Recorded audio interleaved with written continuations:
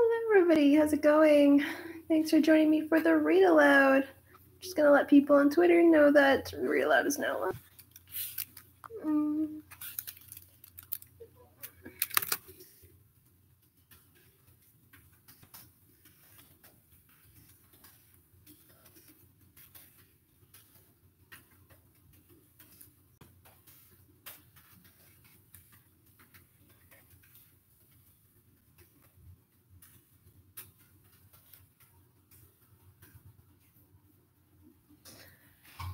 Sorry the Read Aloud didn't happen yesterday. I had homework to do.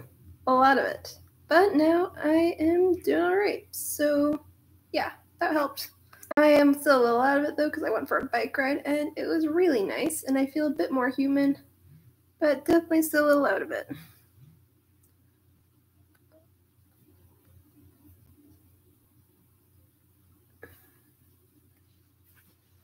Alright, thanks for joining. Hey, Taryn, how's it going? And all right, so hi, Mom. Thanks for joining. All right, so last we left off, Lydia has run off with Mr. Wickham and is now facing possible ruin unless she gets married to him. So that's more or less where we left off. Everyone else is really stressed out about it. Elizabeth and Jane, in particular, are stressed out because they're trying to keep the family together and from going insane a little bit. And yeah, that's more or less where we left off. So now we're on to the next chapter, which is chapter 49. Thanks for tuning in. So,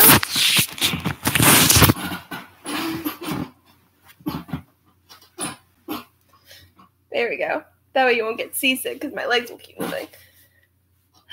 Chapter 49. 2 days after Mr. Bennet's return, as Jane and Elizabeth were walking together in the shrubbery behind the house, they saw the housekeeper coming towards them, and concluding that she came to call them to their mother, went forward to meet her. But instead of the expected summons, when they approached her, she said to Miss Bennet, "I beg your pardon, madam, for interrupting you, but I was in hopes you might have got some good news from town, so I took the liberty of coming to ask." "What do you mean, Hill? We have heard nothing from town."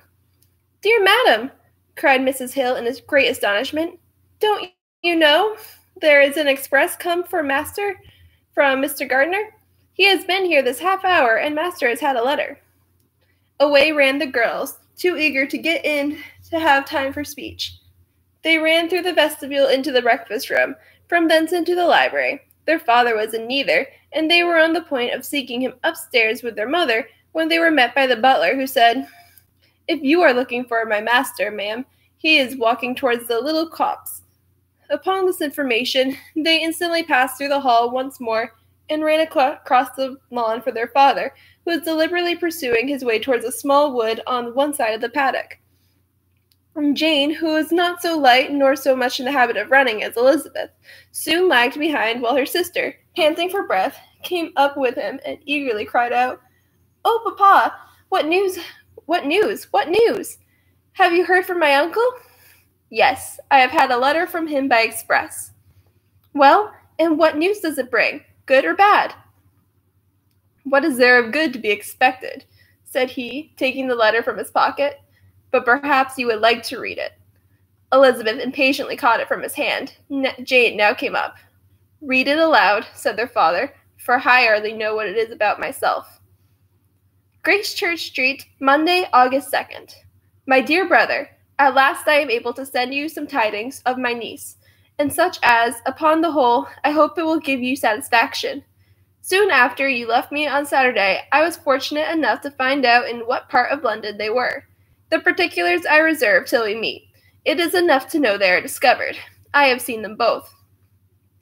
Then it is as I always hoped," cried Jane. "They are married."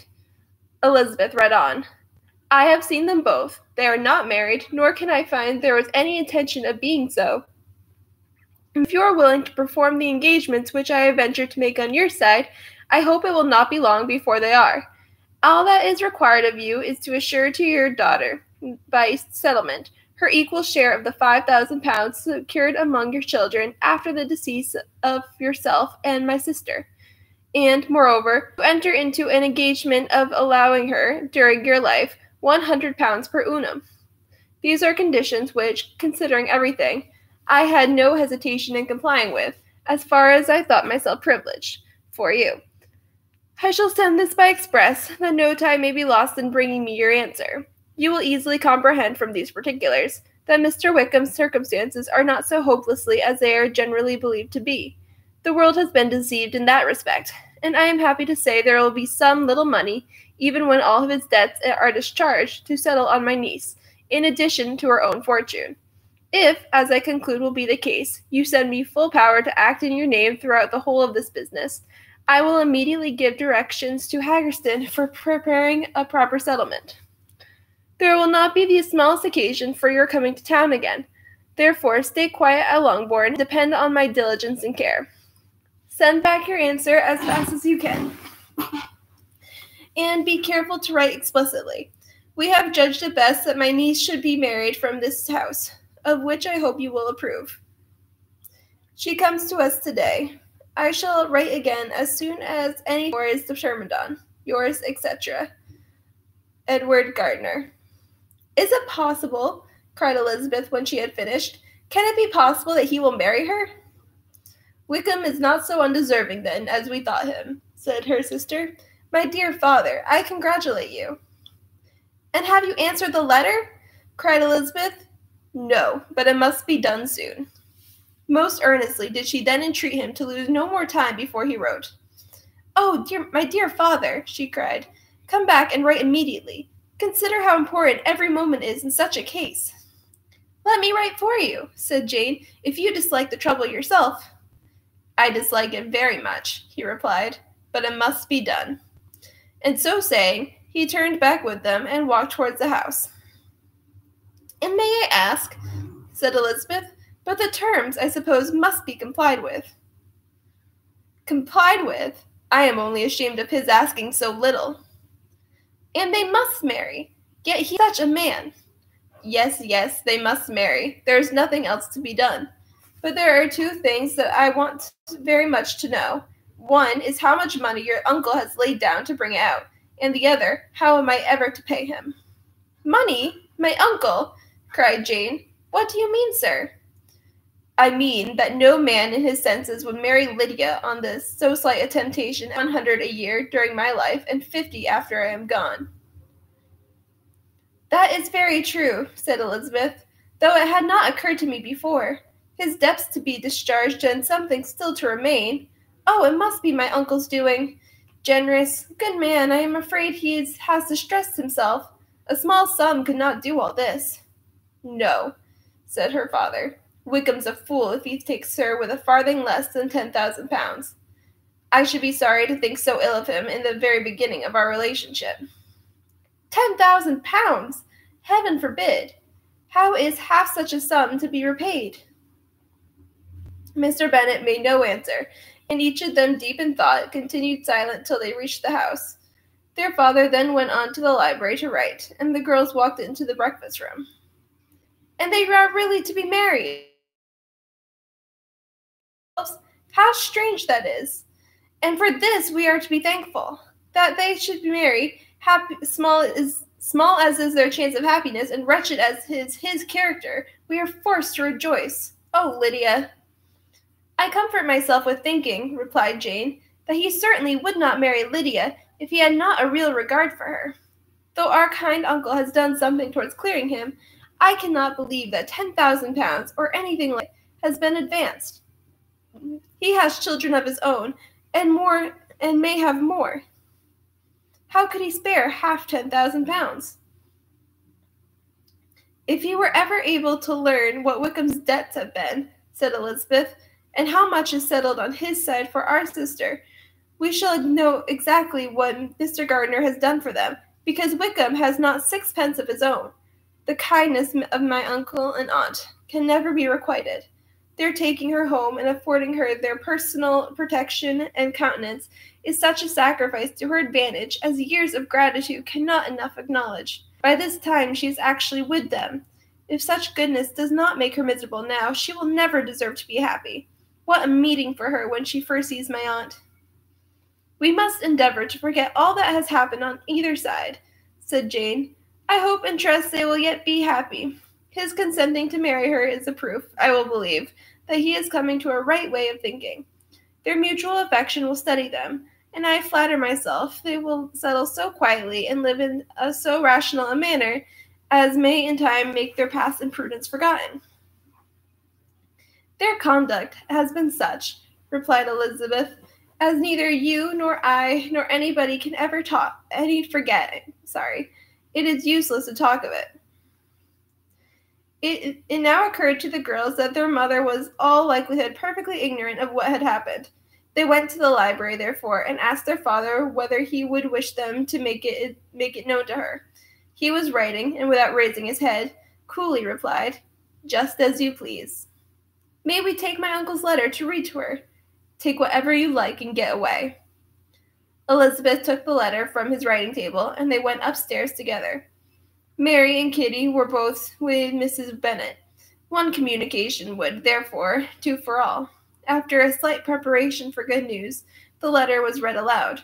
Mrs. Bennet could hardly contain herself. As soon as Jane had read Mr. Gardiner's hope of Lydia's being soon married, her joy burst forth, and every following sentence added to its exuberance. She was now in an irritation as violent from delight as she had ever been fidgety from alarm and vexation. To know that her daughter would be married was enough. She was disturbed by no fear for her felicity, nor humbled by any remembrance of her misconduct. "My dear, dear Lydia," she cried, "this is delightful indeed. She will be married. I shall see her again. She will be married at 16. My good, kind brother. I knew how it would be. I knew he would manage everything. How I long to see her, and to see dear Wickham too. But the wedding clothes. I will write to my sister Gardiner about them directly. Lizzie, my dear, run down to your father and ask him how much he will give her. Stay, I will go myself. Ring the bell, Kitty, for Hill. I will put on my things in a moment. My dear, dear Lydia, how merry we shall be together when we meet." Her eldest daughter endeavored to give some relief to the violence of these transports by leading her thoughts to the obligations which Mr. Gardiner's behavior laid them all under. "For we must attribute this happy conclusion," she added, "in a great measure to his kindness. We are persuaded that he has pledged himself to assist Mr. Wickham with money." "Well," cried the mother, "it is all very right. Who should do it but her own uncle? If he had not had a family of his own, and I and my children must have had all his money, you know, and it is the first time we had ever had anything from him except a few presents. Well, I am so happy. In a short time I shall have a daughter married. Mrs. Wickham. How well it sounds, and she was only 16 last June. My dear Jane, I am in such a flutter that I am sure I can't write. So I will dictate, and you write for me. We will settle with your father about the money afterwards, but the things should be ordered immediately." She was then proceeding to all the particulars of calico, muslin, and cambric, and would shortly have dictated some very plentiful orders had not Jane, though with some difficulty, persuaded her to wait till her father was at leisure to be consulted. One day's delay, she observed, would be of small importance, and her mother was too happy to be quite so obstinate as usual. Other schemes, too, came into her head. "I will go to Meryton," said she, "as soon as I am dressed, and tell the good news to my sister Phillips. And as I come back, I can call on Lady Lucas and Mrs. Long. Kitty, run down and order the carriage. An airing would do me a great deal of good, I am sure. Girls, can I do anything for you in Meryton? Oh, here comes Hill. My dear Hill, have you heard the good news? Miss Lydia is going to be married, and you shall all have a bowl of punch to make merry at her wedding." Mrs. Hill began instantly to express her joy. Elizabeth received her congratulations amongst the rest, and then, sick of this folly, took refuge in her own room, that she might think with freedom. Poor Lydia's situation must, at best, be bad enough, but that it was no worse, she had need to be thankful. She felt it so, and though, in looking forward, neither rational happiness nor worldly prosperity could be justly expected for her sister, In looking back to what they had feared only 2 hours ago, she felt all the advantages of what they had gained. And that is the end of chapter 49. Well, at least it looks like that Lydia is actually getting married to Wickham, so she's not completely ruined. And that's good because she would ruin the family with her. Although £10,000 is an extremely lot amount of money at that time. So I can't imagine the Mr. Gardner be able to pay that much because that is insane. All right, now we're on to chapter 50. Mr. Bennet had very often wished before this period of his life that, instead of spending his whole income, he had laid by an annual sum for the better provision of his children and of his wife, if she survived him. He had laid by an annual sum for the better provision of his children and of his wife, if she survived him. He now wished it more than ever. Had he done his duty in that respect, Lydia need not have been indebted to her uncle for whatever of honor or credit could now be purchased for her. The satisfaction of prevailing on one of the most worthless young men in Great Britain to be her husband might have then rested in its proper place. He was seriously concerned that a cause of so little advantage to anyone should be forwarded at the sole expense of his brother-in-law, and he was determined, if possible, to find out the extent of his assistance and to discharge the obligation as soon as he could. When first Mr. Bennet had married, economy was held to be perfectly useless, for, of course, they were to have a son. The son was to join in cutting off the entail as soon as he should be of age, and the widow and younger children would by that means be provided for. 5 daughters successively entered the world, but yet the son was yet to come. And Mrs. Bennet, for many years after Lydia's birth, had been certain that he would. This event had at last been despaired of, but it was then too late to be saving. Mrs. Bennet had no turn for economy, and her husband's love of independence had alone prevented their exceeding their income. £5,000 was settled by marriage articles on Mrs. Bennet and the children, but in what proportions it should be divided amongst the latter depended on the will of the parents. This was one point, with regard to Lydia at least, which was now to be settled, and Mr. Bennet could have no hesitation in acceding to the proposal before him. In terms of grateful acknowledgment for the kindness of his brother, though expressed more concisely, he then delivered on paper his perfect approbation of all that was done, and his willingness to fulfill the engagements that had been made for him. He had never before supposed that, could Wickham be prevailed on to marry his daughter, it would be done with so little inconvenience to himself as by the present arrangement. He would scarcely be £10,000 a year the loser by the 100 that was to be paid them, for, what with her board and pocket allowance, and the continual presents in money which passed to her through her mother's hands, Lydia's expenses had been very little within that sum. That it would be done with such trifling exertion on his side, too, was another very welcome surprise, for his wish at present was to have as little trouble in the business as possible. When the first transports of rage which had produced his activity in seeking her were over, he naturally returned to all his former indolence. His letter was soon dispatched, for, though dilatory in undertaking business, he was quick in its execution. He begged to know further particulars of what he was indebted to his brother, but was too angry with Lydia to send any message to her. The good news spread quickly through the house, and with proportionate speed through the neighborhood. It was borne in the latter with decent philosophy. To be sure, it would have been more of the advantage of conversation had Miss Lydia Bennet come upon the town, or, as the happiest alternative, been secluded from the world in some distant farmhouse. But there was much to be talked of in marrying her, and the good-natured wishes for her well-doing which had proceeded from all the spiteful old ladies in Meryton lost but little of their spirit in this change of circumstances, because with such a husband her misery was considered certain. It was a fortnight since Mrs. Bennet had been downstairs, but on this happy day she again took her seat at the head of her table, and in spirits oppressively high. No sentiment of shame gave a damp to her triumph. The marriage of the daughter, which had been the first object of her wishes since Jane was 16, was now on the point of accomplishment, and her thoughts and her words ran wholly on these attendants of elegant nuptials, fine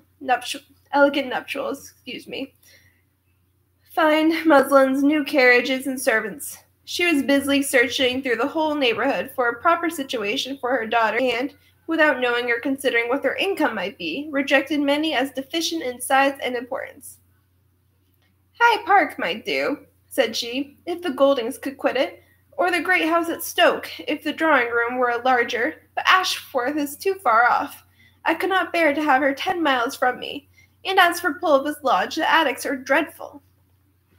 Her husband allowed to talk on without interruption while the servants remained, but when they had withdrawn, he said to her, Mrs. Bennet, before you take any or all of these houses for your son and daughter, let us come to a right understanding.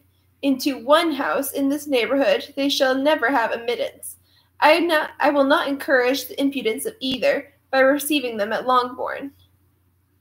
A long dispute followed this declaration, but Mr. Bennet was firm.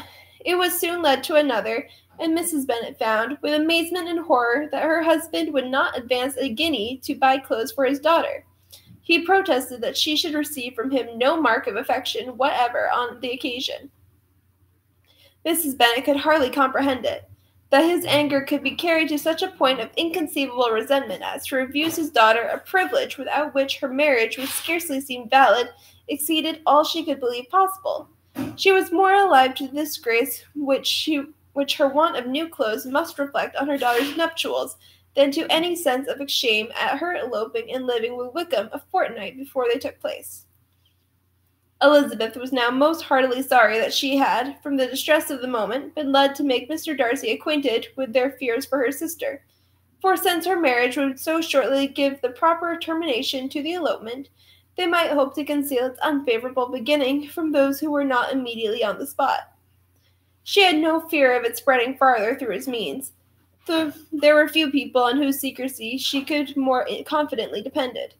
But, at the same time, there was no one whose knowledge of a sister's frailty would have mortified her so much, and not, however, from any fear of disadvantage from it individually to herself, for at any rate there seemed a gulf impassable between them. Had Lydia's marriage been concluded on the most honorable terms, it was not to be supposed that Mr. Darcy would connect himself with a family where, to every other objection, would now be added an alliance and relationship of the nearest kind with a man whom he so justly scorned. From such a connection she would not wonder that he would shrink. The wish of procuring her regard, which she had assured herself of his feelings in Derbyshire, could not in rational expectation survive such a blow as this. She was humbled, she was grieved, she repented, though she hardly knew of what. She became jealous of his esteem, where she could no longer hope to be benefited by it. She wanted to hear of him when there seemed the least chance of gaining intelligence. She was convinced that she could have been happy with him, when it was no longer likely they should meet. What a triumph for him, as she often thought, could he know that the proposals which he had proudly spurned only 4 months ago would now have been most gladly and gratefully received. He was as generous, she doubted not, as the most generous of his sex. But while he was mortal, there must be a triumph. She began now to comprehend that he was exactly the man who, in disposition and talents, would most suit her. His understanding and temper, though unlike her own, would have answered all her wishes. It was in a union that must have been to the advantage of both. By her ease and liveliness, his mind might have been softened and his manners improved, and from his judgment, information, and knowledge of the world she must have received benefit of greater importance. But no such happy marriage can now teach the admiring multitude with connubial felicity But no such happy marriage could now teach the admiring multitude what connubial felicity really was soon to be formed in their family.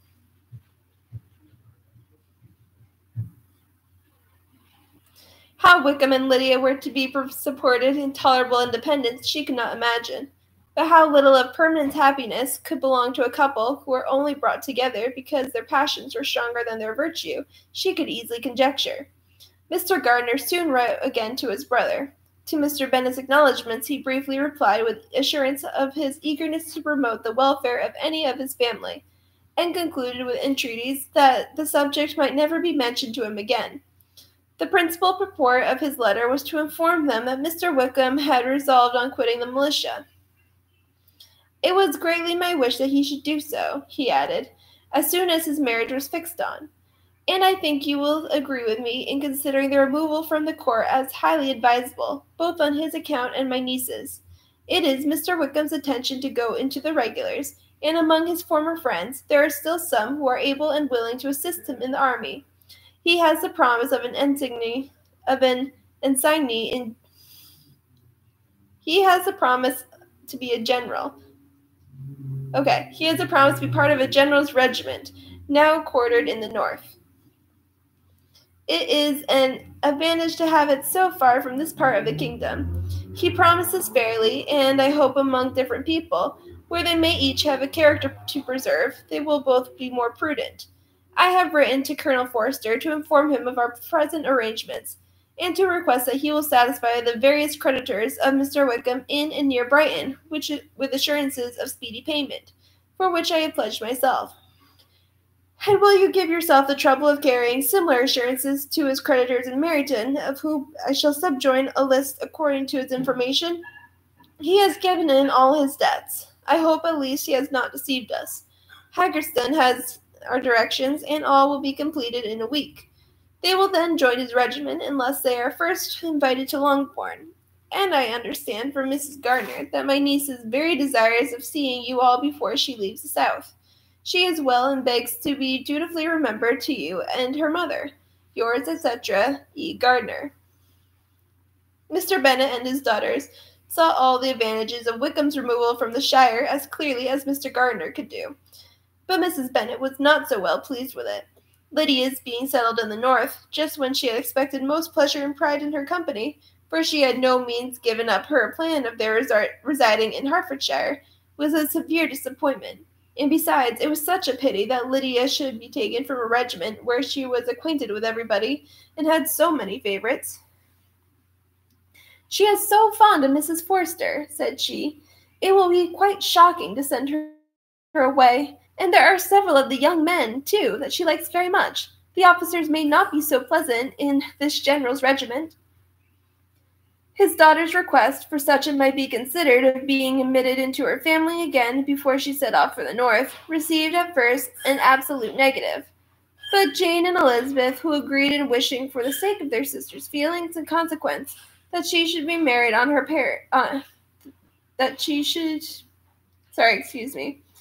But Jane and Elizabeth, who agreed in wishing for the sake of their sister's feelings and consequence that she should be noticed on her marriage by her parents, urged him so earnestly, yet so rationally, and so mildly, to receive her and her husband at Longbourn as soon as they were married, that he was prevailed on to think as they thought, and act as they wished. And their mother had the satisfaction of knowing that she would be able to show her married daughter in the neighborhood before she was banished to the north. When Mr. Bennet wrote again, therefore, he sent his permission for them to come, and settled that as soon as the ceremony was over, they should proceed to Longbourn. Elizabeth was surprised, however, that Wickham should consent to such a scheme, and had she consulted only her own inclination, any meeting with him would have been the last object of her wishes. And that is the end of chapter 50. And yeah, I think Elizabeth would like a proposal from Darcy right now very much. Although it doesn't quite seem likely, because Darcy knows all the particulars about the whole scandal with Lydia and everything. And you're right, Mr. Bennet really does suck. It's a little annoying that right now he is wishing that he put stuff aside for his daughters. And apparently he had thought of it many times before, and he still never did it. So he's still irresponsible with money, and he still doesn't care enough to actually set aside money for his daughters and wife after he passes.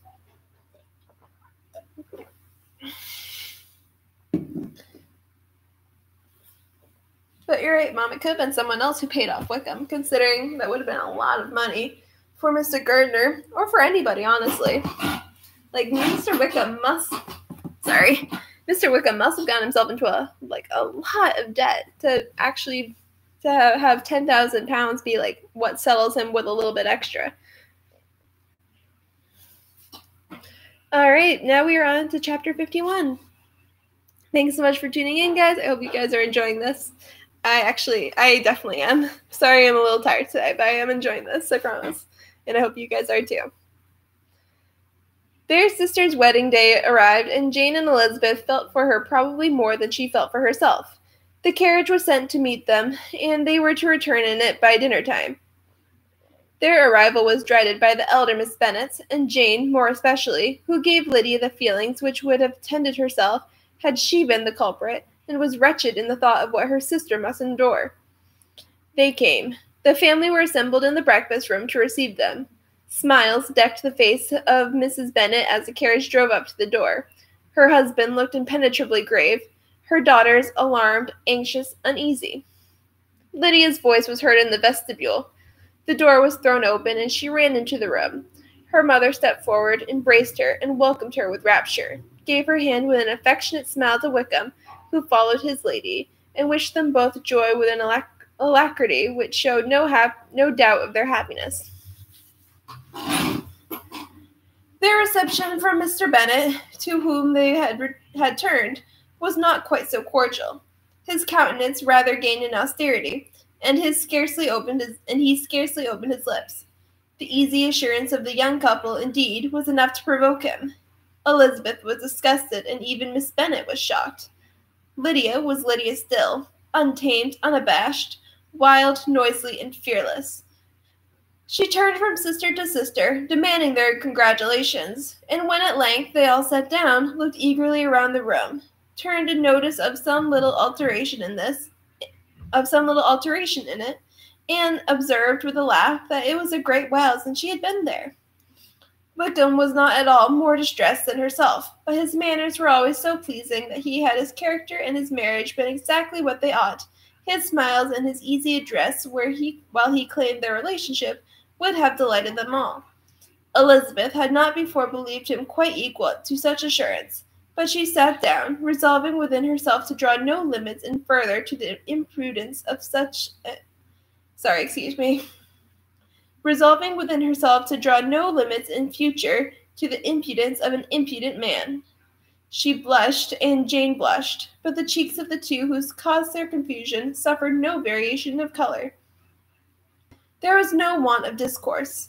The bride and her mother could neither of them talk fast enough, and Wickham, who happened to sit near Elizabeth, began inquiring after his acquaintance in the neighborhood, with a good-humored ease which she felt very unable to equal in her replies. They seemed each of them to have the happiest memories in the world. None of the past was recollected with pain, and Lydia, who led voluntarily to subjects which her sister would not have alluded to for the world. "Only think of its being 3 months," she cried, "since I went away. It seems but a fortnight, I declare, and yet there have been things enough happened in that time. Good gracious, when I went away, I am sure I had no more idea of being married till I came back again, though it would be a very good fun if I was."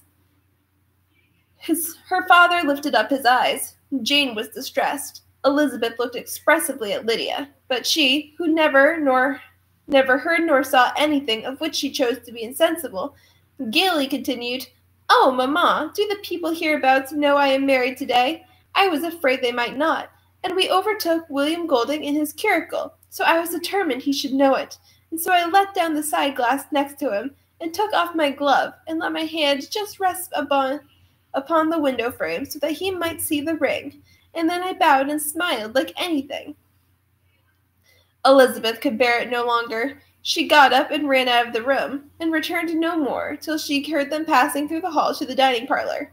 She then joined them soon enough to see Lydia, with anxious parade, walk up to her mother's right hand, and hear her say to her elder sister, "Ah, Jane, I take your place now, and you must go lower, because I am a married woman." It was not to be supposed that time would give Lydia that embarrassment from which she had been so wholly free at first. Her ease and good spirits increased. She longed to see Mrs. Phillips, the Lucases, and all their other neighbors, and to hear herself called Mrs. Wickham by each of them, And in the meantime she went after dinner to show her ring and boast of being married to Mrs. Hill and the two housemaids. "Well, mamma," said she, when they were all returned to the breakfast room, "and what do you think of my husband? Is not he a charming man? I am sure my sisters must all envy me. I only hope that they might have half my good luck. They must all go to Brighton. That is the place to get husbands. What a pity it is, mamma, we did not all go." "Very true. And if I had my will, we should. But, my dear Lydia, I don't at all like your going such a long way off. Must it be so?" "Oh, Lord, yes. There is nothing in that. I shall like it of all things. You and papa and my sisters must come down and see us. We shall be at Newcastle all winter, and I dare say there will be some balls, and I will take good care to get good partners for them all." "I should like it beyond anything," said her mother. "And then when you go away, you may leave one or two of my sisters behind you, and I dare say I shall get husbands for them before the winter is over." "I thank you for my share of the favor," said Elizabeth, "but I do not particularly like your way of getting husbands." The visitors were not to remain above 10 days with them. Mr. Wickham had received his commission before he left London, and he was to join his regiment at the end of a fortnight. No one but Mrs. Bennet regretted that their stay would be so short, and she made the most of them by visiting about with her daughter, and having very frequent parties at home. These parties were acceptable to all. To avoid a family circle was even more desirable to such as did think than such as did not. Wickham's affection for Lydia was just what Elizabeth had expected to find it, not equal to Lydia's for him. She had scarcely needed her present observation to be satisfied for the reason of things, that their elopement had been brought on by the strength of her love rather than by his, and she would have wondered why, without violently caring for her, he had chose to elope with her at all, had she not felt certain that his flight was rendered necessary by distress of circumstances, and if that were the case, he was not the young man to resist an opportunity of having a companion. Lydia was exceedingly fond of him. He was her dear Wickham on every occasion. No one was to be put in competition with him. He did everything best in the world, and she was sure he would kill more birds on the 1st of September than anybody else in the country. One morning, soon after their arrival, as she was sitting with her two elder sisters, she said to Elizabeth, "Lizzie, I never gave you an account of my wedding, I believe. You were not by when I told mamma and the others all about it. Are you not curious to hear how it was managed?" "Not really," replied Elizabeth. I think there cannot be too little said on the subject." "Ah, you are so strange. But I must tell you how it went off. We were married, you know, at St. Clement's because Wickham's lodgings were in that parish, and it was settled that we should all be there by 11 o'clock. My uncle and aunt and I were to go together, and the others were to meet us at the church. Well, Monday morning came, and I was in such a fuss. I was so afraid, you know, that something would happen to put it off, and that I should have gone quite distracted. And there was my aunt, all the time I was dressing, preaching and talking away just as if she were reading a sermon.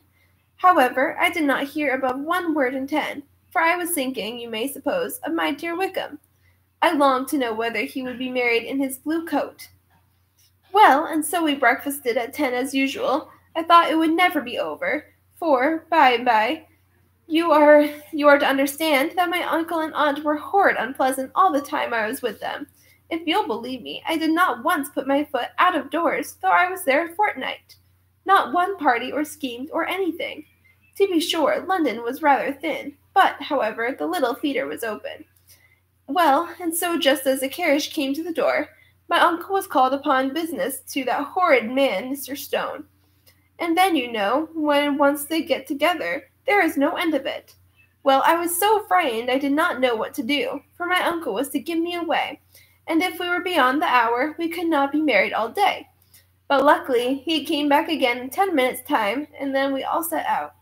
However, I recollected afterwards that if he had been prevented going, the wedding need not be put off, for Mr. Darcy might have done as well."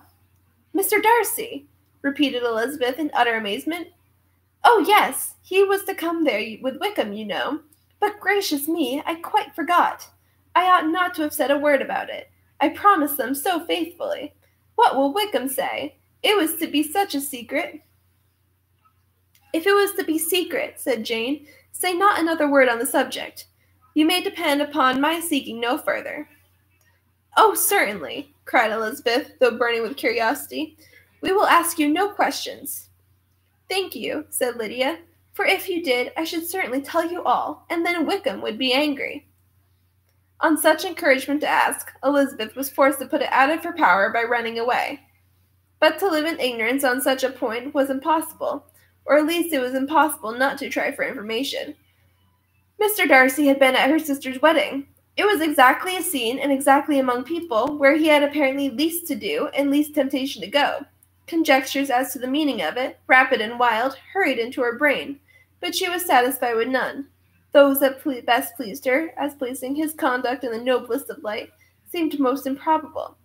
She could not bear such suspense. Hastily seizing a sheet of paper, wrote a short letter to her aunt to request an explanation of what Lydia had dropped, if it were compatible with the secrecy which had been intended.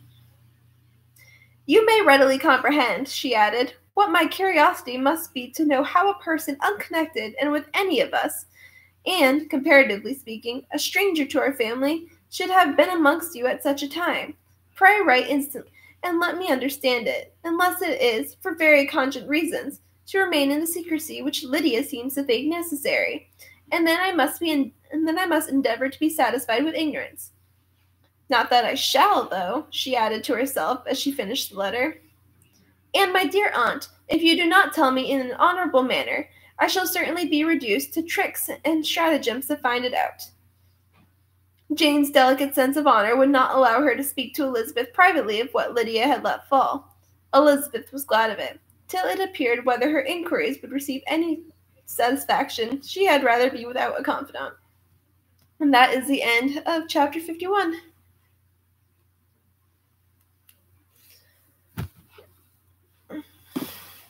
Yeah, Lydia's definitely pretty arrogant, and considering that Darcy was at their wedding, it looks like he might have been the one to pay Wickham off. He's the only one who has that kind of money anyway, so it is very possible that he was the one, especially since he was at the wedding. But thank you guys so much for tuning in. I hope you guys enjoyed this, and I hope everyone's staying safe, and I hope you guys all have a good day. Thank you guys so much. Bye.